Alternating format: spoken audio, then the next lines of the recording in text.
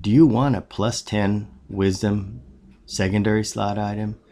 Do you want an item that's plus 10 wisdom and not all that hard to get? Well, if you're interested in that, stick around because we're going to show you. Okay, so the item I'm talking about is the Testament of Vanear. Now, the nice thing about this item is you can obtain it quite early, although you will need a little help from your friends. It does require going around the continent quite a bit, but hey, it's really, really worth it.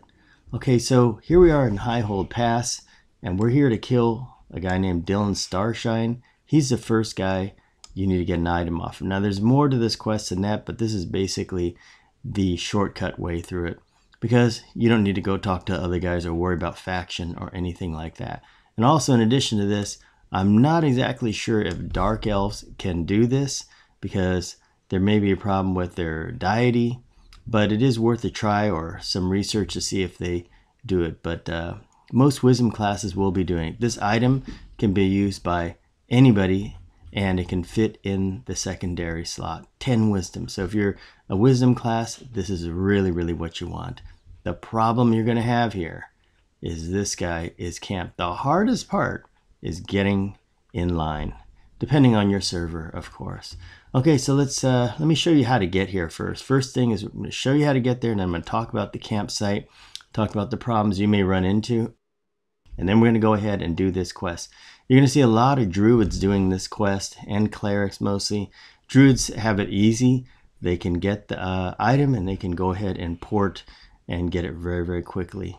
Okay, a lot of high-level people will also be getting this quest too. They'll be camping it. Sometimes there's a line of people in line to do it, so it makes it rough. Okay, so come in via Kithakor Forest. This is how I usually do it. You can also come in through the Karanis, but most people are going to be coming in through Kithakor.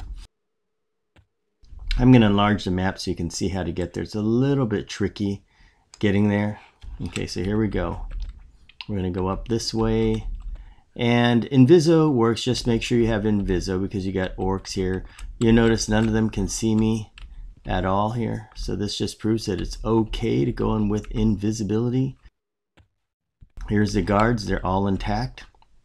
They haven't been murdered, but most of the time these guys are going to be dead along with the guards. There's always a group camp in there. But nevertheless, you probably want to be Inviso. You never know what happens. But if you get past them and your faction is okay, you're going to be okay going all the way through here. Okay, so we're going to come up to, let me zoom in, time to zoom in so you can see a little better, and I'll slow down right here. Okay, so this is bridge 1. Just remember, this is the first bridge, and there's this guy over here, a high pass citizen. We're over here as I zoom in. Now you get a little context for where we are, and good old Dylan is in the middle right here. You can find him on track. If you pop track up and sort by reverse alpha, and this is the easiest way, you'll see Dylan Starshine right there. See, he's right there. That's the guy.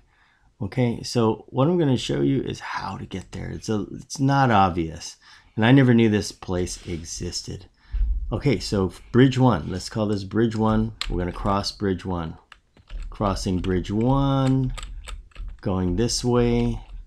We're going to come up on bridge 2. Okay, so as soon as you get to bridge 2, this is where it's at. You don't have to go any further than this. And if you orientate yourself towards the middle there, you'll know where you have to jump off. Right off the side of the bridge here is an underwater tunnel in there, okay? So usually you're going to be dubious to the bad guys under there, but it's good to have Invis. Okay, let's jump in. Remember, you look at the arrow here. We're going to point this way. I would suggest when you're going underwater, scroll the mouse button all the way forward so you can be Inviso. And now you're going to watch me. Whoops, I swam to the bottom too fast. So see that hole over there? You can see it if you turn your monitor up like this. You wouldn't even notice it. And depending on your brightness, you may not notice this at all. Okay, we have made it out of the water. So you don't see anything else on the map here? Nothing at all. So come on out of this thing. You have two intersections. You have right and you have left. You want to go left. Let's talk about the levels of these guys. It's important to know. his level is 17. So if you're below 17, this is going to be way too hard. I've done it on my TLP server at 20, Cleric and Enchanter, and there was a little danger in there, but could probably have done it at 17. You have to be careful though. Let's take a left. See, notice I took the first left. And you got another guy here. He's the same thing. Okay, 16. So just so you know. And we're going to go into here. Okay, so there's going to be one guy over there.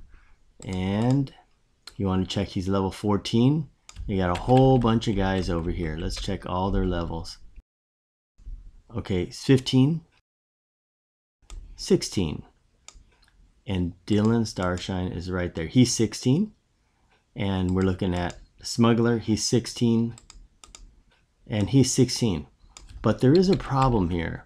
There is a roaming level 45 version of these guys. He looks exactly like a Smuggler. It's level 45. And you really got to watch out for him. This may be him. One of these may be him. I'm not sure where he is. He might have been killed already. But he's the reason why I know he's here is because he's killed me before. And that was no fun. So he can be anywhere, maybe in this tunnel. Let's look for him. Nope, level 14.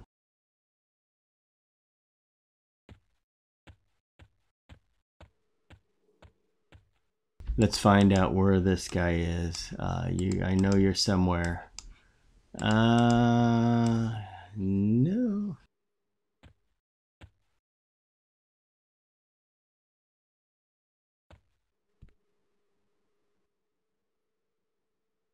Nope, I don't see him. And it's like I said, it's possible that he just got killed and he's no longer around. So anyway, next thing you do is come over here and you'll know a couple things I want to point out is you'll know if you're in the right spot. There's usually a pile of bodies here of people that have tried and failed. If you don't know when if he's not here, it's because he has a 6 to 6 hour and 20 minute spawn timer on TLP server.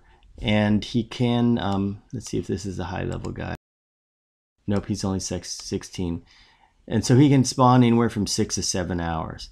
If you see somebody sitting over here, right in here, like a druid or something, somebody sitting here or a couple people sitting here, then you know that he's going to spawn. So what you want to do, if you're not the first one, is see what time they kill him.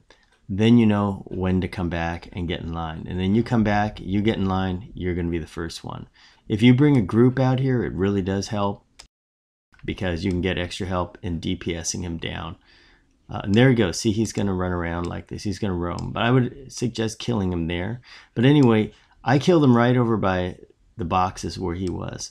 So what you can do is you can pull him to a different area. You can clear out an area and you can pull him over there. For example, you could come down here and you see right here, he's got these two guys here. So these guys here, you can kill this guy and you can kill this guy. Kill those two guys off and you can pull them down here. And you don't have to worry about the other guy roaming, which should be this guy here.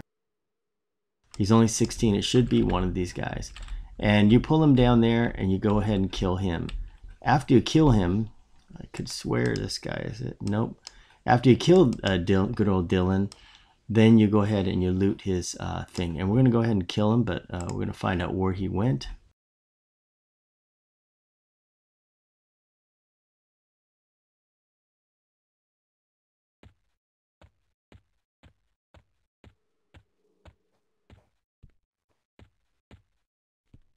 There he is. So he's going this way. We're going to wait for him to come back. You will take a nice negative faction hit of -100 with Kino's guards after killing him. But we're going to follow him back. Now, most of the time, he doesn't even get a chance to get out of his boxes there. He's just annihilated on sight. So what you're seeing is you're seeing him run around. If you see him moving around like this, then you know nobody's had a chance to kill him or they just forgot the time. But this will not be the case. He'll be right where he is. So we got a smuggler there. Let's see what level that guy is. 16. So he's sitting down there talking to these guys here. And we're going to kill him in a moment. Okay, let's just vaporize him right away. This you can look at this area here. This is not a bad place to fight him because there's nobody else there. So, but anyway, just fight him in his box here. Let's vaporize him. Okay, you've been vaporized. Okay, next thing you want to do. Next thing you want to do is he's going to have a couple of things here. He's going to have the bail list, and he's going to have page 30 of a book. You want the second piece. The first piece here is for a Shadow Knight quest to give you a weapon, which is kind of okay weapon. So if you want to do this with your friends, a Shadow Knight can go ahead and pick this piece up. Just take this piece right here. It is no drop, and there's the piece you have right there. So that is your thing. Now after this, you need to go. Let's see how the faction changed here. And he's still kindly in this case. I don't know why. Next thing we're going to do is we need to go out to Kinos. So we're going to go ahead and fly out to Surefall Glades. But I'd like to mention one more thing before you come out here. Make sure you get about 100 gold pieces because you will need that. Okay, let's go ahead and fly out to Surefall. Now, it'd be nice if you're a cleric, make sure you get a port out here. Off we go to Surefall Glades. I'm going to run over to Kinos, North Kinos.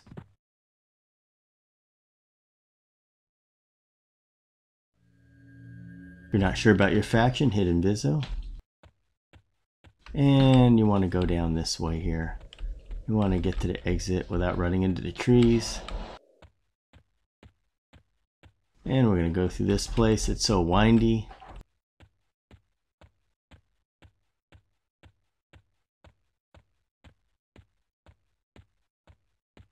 Around more of these. Why they made it so windy, I have no idea. Just to confuse you and me.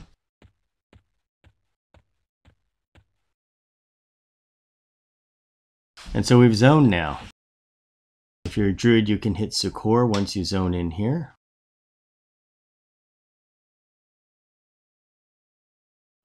But if you ever get so lucky, I always like to pop track to see if I see Hayden up here, and looky-doo, Hayden is up and he's ready to get killed. And you could see if you see Pizen up here or anybody else you want to kill. So let's go ahead. And on the way there, normally what you would do is just hit Succor and go down there. But since Hayden's there, I just can't help myself, and I know you can't. If you're a high-level character, you'll never see Hayden there. But let's just pay him a visit while we're on our way down there. And see if he drops a fishbone earring. Might as well, because I can't help it, and I know you'd love it too. Usually you're going to see somebody sitting out here waiting to farm him. It's kind of neat what they did to Kinos Hills. They made it so you can get some great loot out here. Really, really good loot. And there he is. He's in vaporization range. Okay, hello Hayden. Let's see if you have the fishbone earring.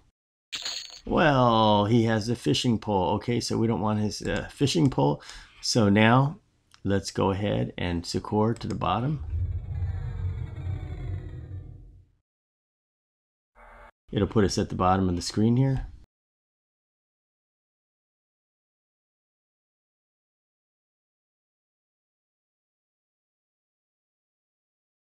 So now we're at the bottom right here. And let's head south into Kinos. This guy, he still likes me. And into Kinos we go.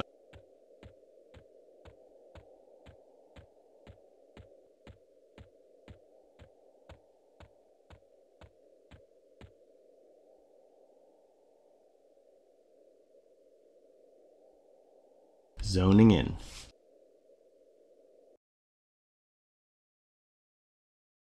So the next guy we want to look for, his name starts with an M, is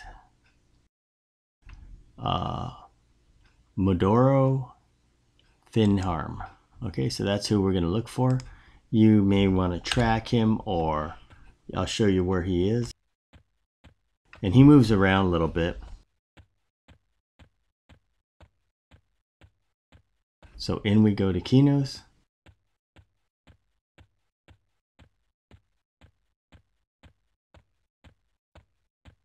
And make sure your faction with the guards is okay, otherwise they'll attack you. If you're not sure, just hit Inviso here. And we're going around here. He should be somewhere around here.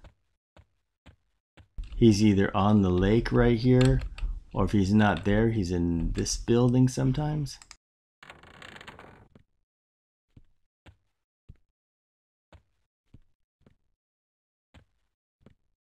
Okay, so there he is. And you'll notice if you hail him, this is what he says. He just says, oh, blah, blah, blah. So what you do is you come into here, give him 2 gold. First, you're going to give him 2 gold. And he gives you the container right here. Notice the container like that. And make sure you have an open slot here. You put one of the pages in here. Now, you need to get other pieces to this. Let's go ahead and close this here. If you hail him, he doesn't say anything. So you say,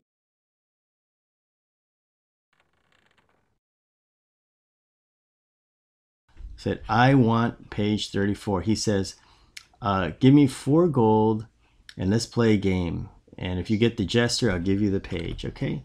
So all you do here, let's open this here because we're going to do a combine later. Go back to this. If you don't have the gold, just go to the Kinos Bank in South Kinos.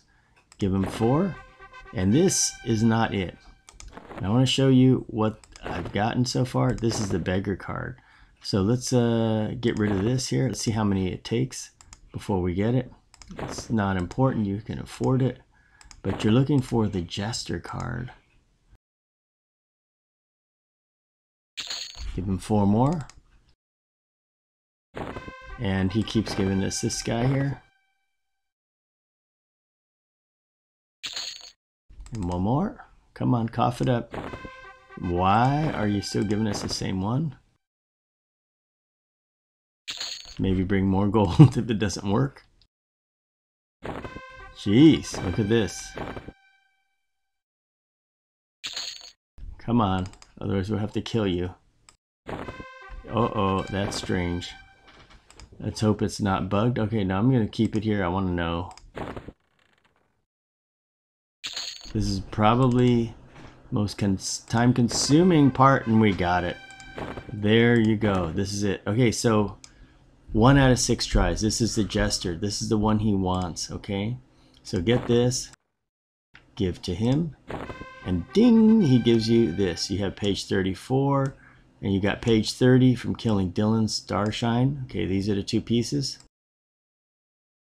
Okay, so now that you got these, get ready. Here's the big moment.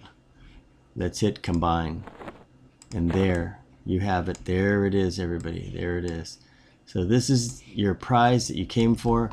And if your TLP server has mana preservation on it, this is going to be great. It'll be working. If it doesn't, it's still an awesome item. Look at this. You get 10 wisdom plus 10 mana. It's just a fantastic item, and it fits into the range slot item here. I mean the secondary item. So let's take it out and see what it looks like. It looks just like a book. Kind of, it could be any old book, but it looks cool when you carry it. So there it is. This is how you do it here. Let's take this out, put our much better thing in here. And so there it is, guys. And that is it. Testament of Vanear. Just for you here. Magic secondary item. Great, fantastic item. Okay. So, yeah. So this is a guy. Remember, he does go outside, back out to where the water, the little pond is out here. You'll see him. He'll sit right out here. This is his other place, so look for him in there or over there. I have a height filter on. You can see you come in through here, go around here. Very, very easy place to find near the Monk Guild. Okay, good luck on this, and I hope all of you get this wonderful item, because it is really one of the best and slot items you can get in Classic at an early time. All right, thanks for watching, and good luck to you.